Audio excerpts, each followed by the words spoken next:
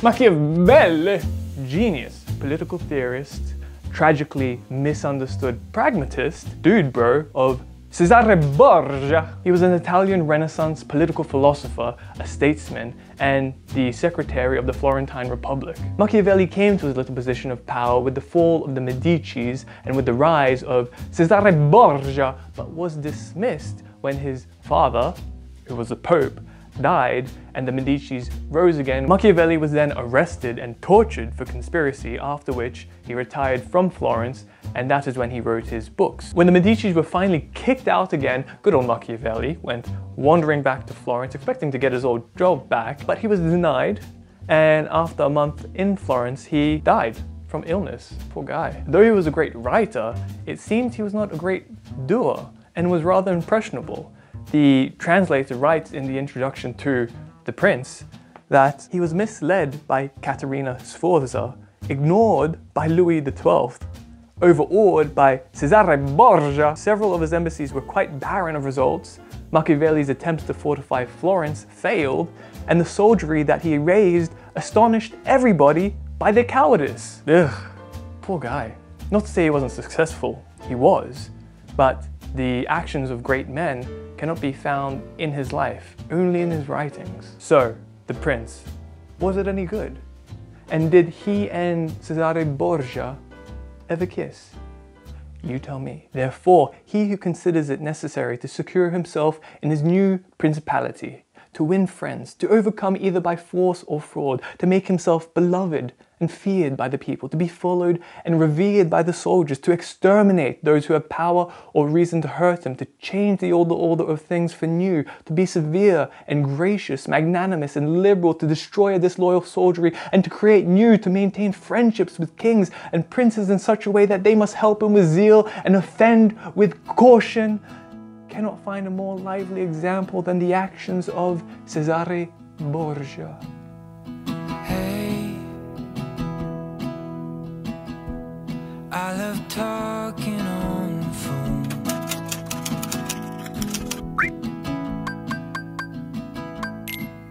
But hey, I'm James, and if you're new here, what we do here is a little something called sac bao, where we summarize, analyze, criticize beauty, originality, and wisdom as found in books. And this is book -1 out of 200. We're doing a pre-canon warm-up. All right, in one sentence, what is this book about? It is about how a prince may get a principality, may run a principality, and may keep a principality. A principality is a state run by a prince. Now, the construction of this book is so clear and sequential that it's just beautiful. The first half of the book is concerning what kind of principalities there are, and through each chapter he'll go through a type. For example, firstly we have hereditary principalities, then mixed principalities, then principalities which are acquired by one's own arms and ability, all the way down to ecclesiastical principalities. Then from there he goes into how many kinds of soldiery there are, then why mercenaries are completely useless, auxiliaries a little less useless than that, and the only trustworthy form of military is one's own. Then through the second half of the book, it is how a prince should conduct himself to run and keep a principality. Now, reading this book for me, especially after reading The Myth of Sisyphus, was such a relief, a good relief. Machiavelli has written with depth. His prose is completely concrete, 100% from beginning to end, actually, which is kind of astonishing. And on top of this, he has, in his back pocket, it seems, all these powerful examples from ancient history and nearer history of great men. And he cites these examples precisely when the petulant reader is getting skeptical. He'll say, you should act like this.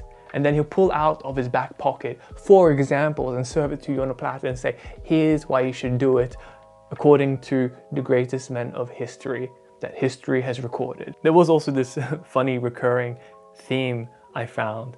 Recurring, but it wasn't so often as I'm making it sound. But there I'd be reading innocently, and he would say, now it's best for a prince to follow the example of Cesare Borgia, or a great man, because when Cesare Borgia brought these leading dukes to dinner one night, and after long festivities and much drinking and all-around happiness, he killed them all. And I'm like, whoa, what the hell? And every time it would seem to come out of nowhere. And I think, you know, at least 4 times throughout the book, he would say that in the end, no one rose up in revenge against this great man because he had exterminated all of their family. And he would use his precise words. Cesare Borgia exterminated their family, or it would do you well to exterminate their family, or their family was exterminated. And now there was one little teeny weeny part at the end that also slapped me in the face out of nowhere. But amid all the talk of murder, betrayal, killing, and bloodshed, this might strike readers a little more sharply. And Machiavelli was doing so well as well. Oh man. Anyway, he's talking about fortune here. He goes, "For my part, I consider that it is better to be adventurous than cautious, because fortune is a woman.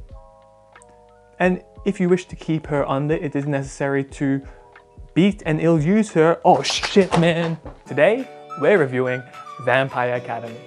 Now, I really love this book, but when I read that, I felt like I was holding a hand grenade all of a sudden.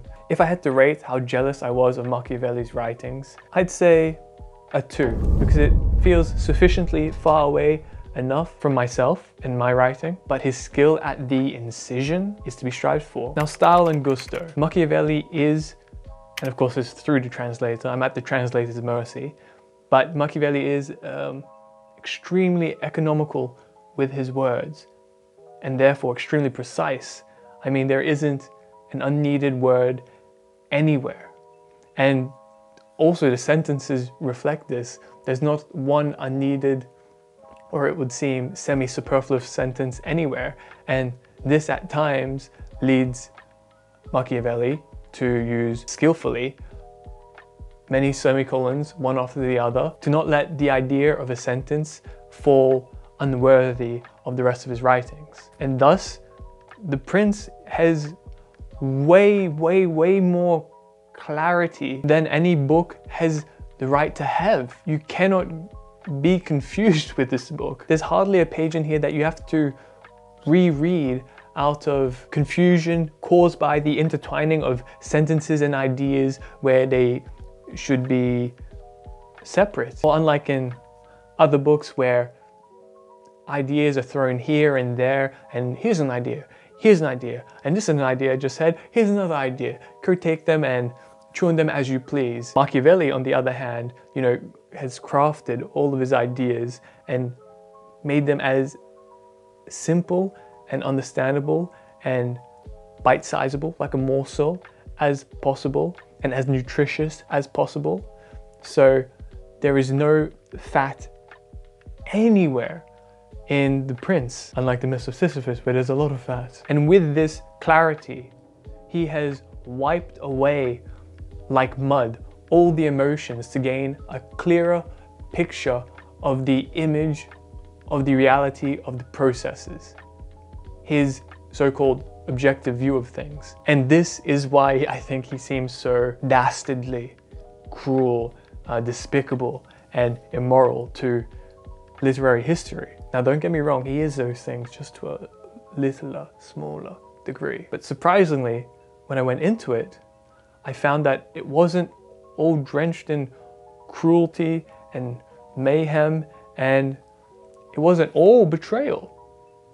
Some betrayal, but it wasn't all. You know, at least half of it is, well, all the knowledge is still applicable, but half of it at least is hyper applicable to anyone who finds himself in a leadership position, from, you know, to the very bottom of the employment hierarchy, to, you know, hospitality, and to the very top of society in politics again. But even if you're, say, a senior employee at a cafe, or a supervisor at a supermarket, this book actually has heaps of useful advice for someone who wants to gain an unemotional view of things and see how the social dynamics of power, you might say. And I don't want to sound Foucauldian, but to anyone situated in a hierarchy of any sort,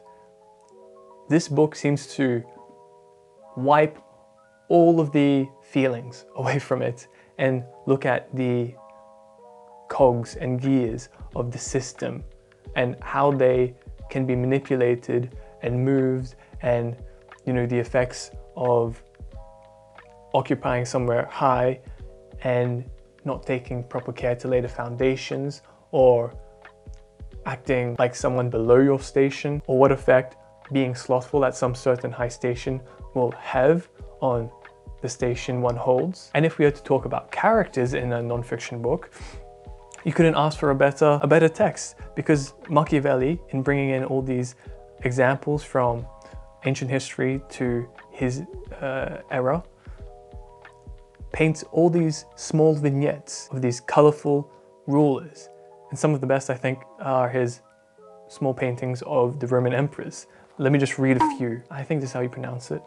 Antoninus was a most eminent man and had very excellent qualities which made him admirable in the sight of the people and acceptable to the soldiers, for he was a warlike man, most enduring of fatigue, a despiser of all delicate food and other luxuries, which caused him to be beloved by the armies. Nevertheless, his ferocity and cruelties were so great and so unheard of that, after endless single murders, he killed a large number of the people of Rome and all of those of Alexandria. He became hated by the whole world and also feared by those he had around him to such an extent that he was murdered in the midst of his army by a centurion. Alright, we have a whopping 4 moments of beauty this time. Now I won't go so in depth on each one, but I just couldn't take any of them out because I wanted to show them to other people. Now Machiavelli's metaphors have a complete and simple utility about them. And here's the first excerpt. This is on page 41. A wise man ought always to follow the paths beaten by great men, and to imitate those who have been supreme, so that if his ability does not equal theirs, at least it will savour of it. Let him act like the clever archers who, designing to hit the mark which yet appears too far distant, and knowing the limits to which the strength of their bow attains, take aim much higher than the mark, not to reach by their strength or arrow to so great a height, but to be able with the aid of so high an aim to hit the mark they wish to reach. Now I think archery metaphors are so, it seems to me, well embedded inside the English language itself. The examples aren't coming to me, but we have, say, the blank of one's eye, blank being the obsolete term, I think, for the center archery target. What's it called? The bullseye. And maybe even also the apple of one's eye. Then there are the slings and arrows of outrageous fortune, and also hamartia, which is a Greek word that Aristotle used to mean tragic flaw in the Poetics. And he took it from the verb form of hamartia, which is to miss the mark. And Machiavelli here adds onto that nice list with a new and beautiful example of his own. But in conclusion, whatever your target be, sometimes it seems merely aiming at the target is not enough.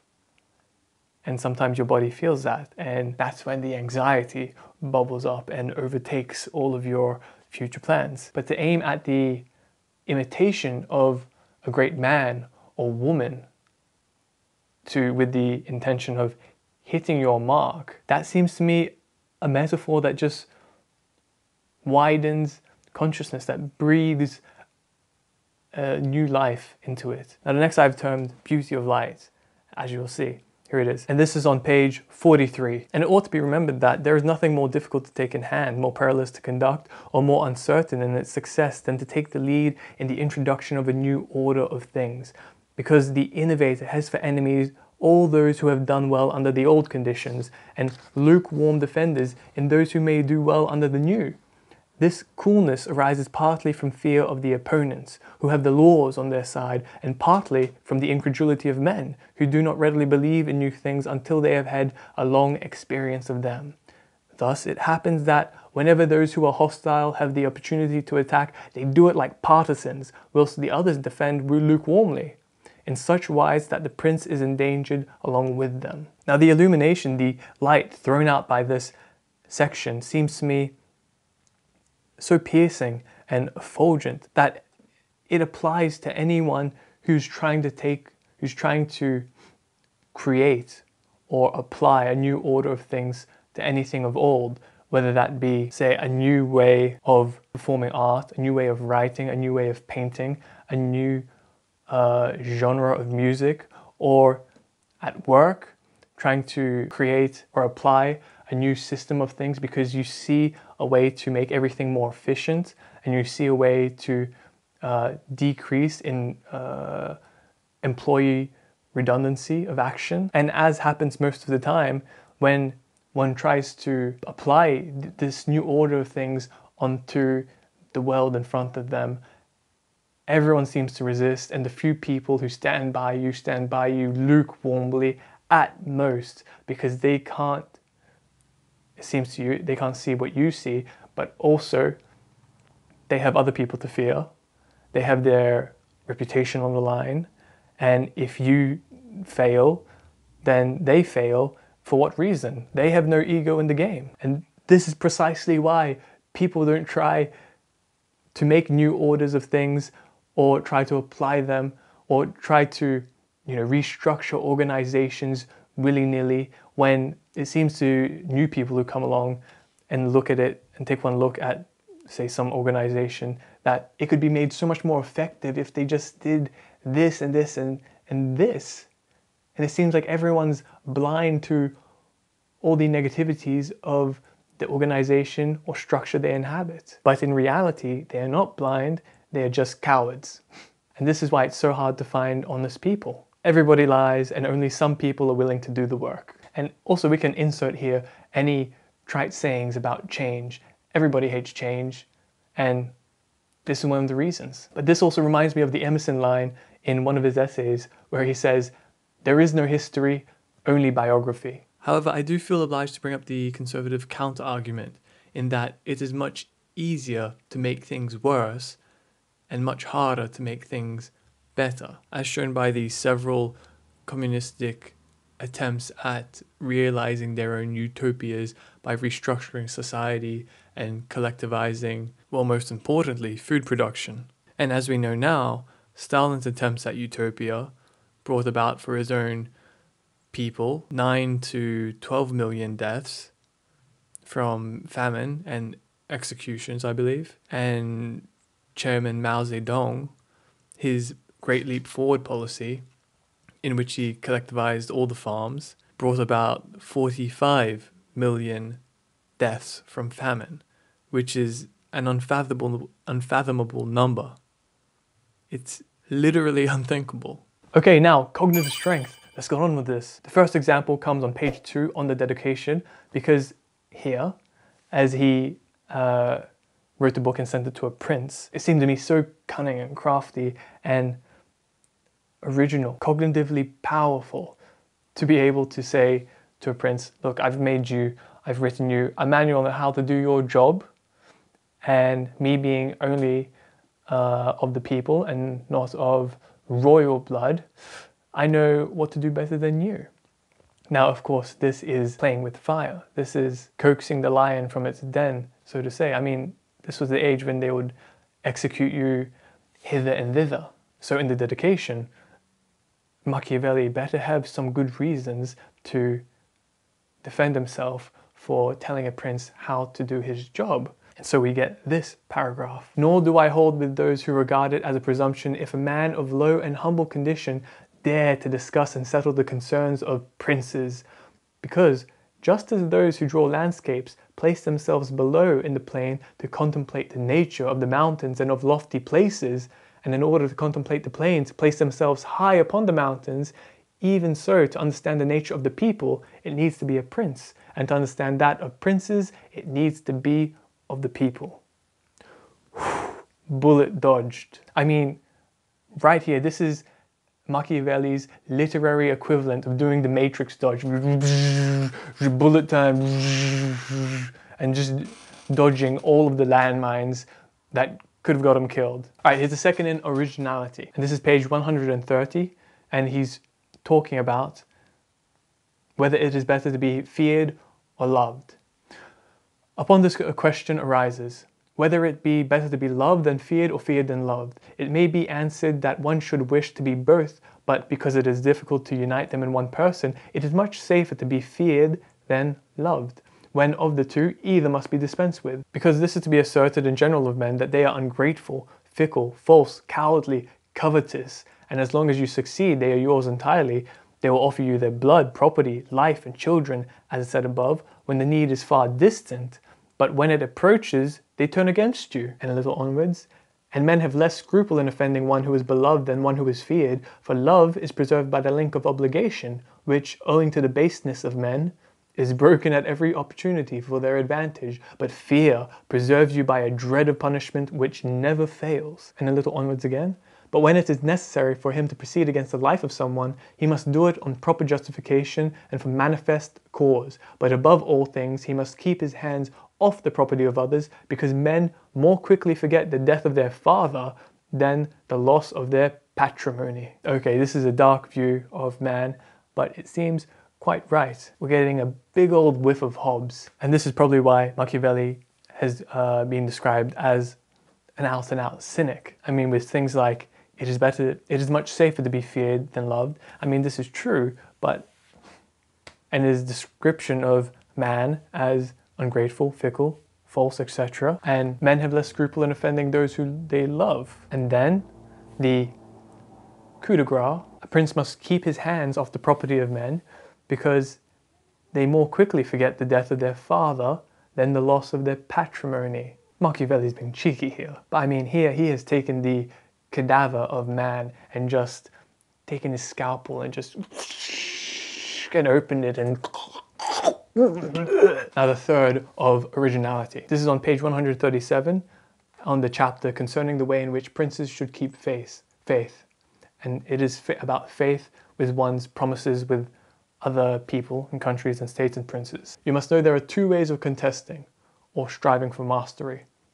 The one by the law, the other by force. The first method is proper to men, the second to beasts.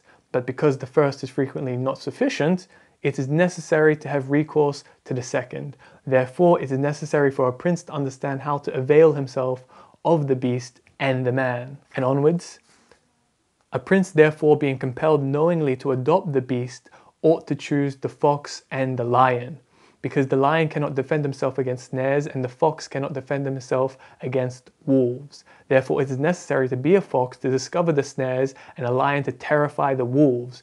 Those who rely simply on the lion do not understand what they are about. Therefore a wise lord cannot, nor ought he to, keep faith when such observance may be turned against him, and when the reasons that caused him to pledge it exist no longer. If men were entirely good, this precept would not hold, but because they are bad and will not keep faith with you, you too are not bound to observe it with them.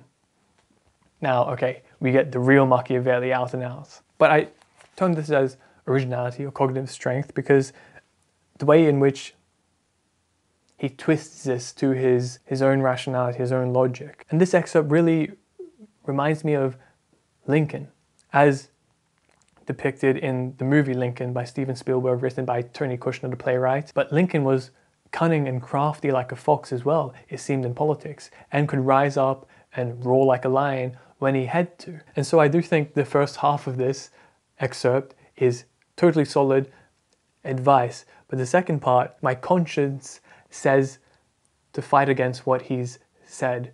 But when I look at it logically, I see that the arguments for both sides keep bouncing back and forth in my mind. Because if a good man is surrounded by bad men, he has to play their game in some sense, or else he is instantly obliterated. And Lincoln did not hold back from, playing this game and buying votes and doing what other political things they did. Okay, next we have two moments of wisdom. The first is on page 185, and it is on the chapter called How Flatterers Should Be Avoided. Because there is no other way of guarding oneself from flatterers except letting men understand that to tell you the truth does not offend you, but when everyone may tell you the truth, respect for you abates.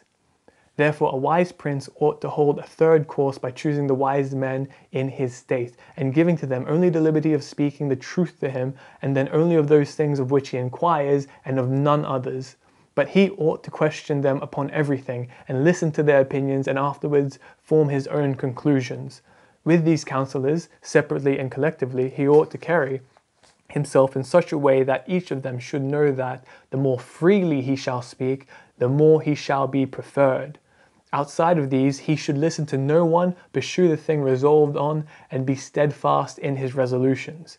He who does otherwise is either overthrown by flatterers or is so often changed by varying opinions that he falls into contempt. Now, I love this excerpt. I think it's so readily applicable to everyone. And replacing in the text, instead of wise men in a state, the wise people around you, just picking them out, presupposing that they care for you. This could be, I don't know, close friends, relatives, but endlessly inquiring and pushing the point, and to make it known that the more freely someone speaks to you, the more truthfully, the more they shall be preferred, the more that they shall be liked. I mean, nobody goes around conducting their business like this today, or ever, I would think. And also observations like, when everyone may tell you the truth, respect for you abates.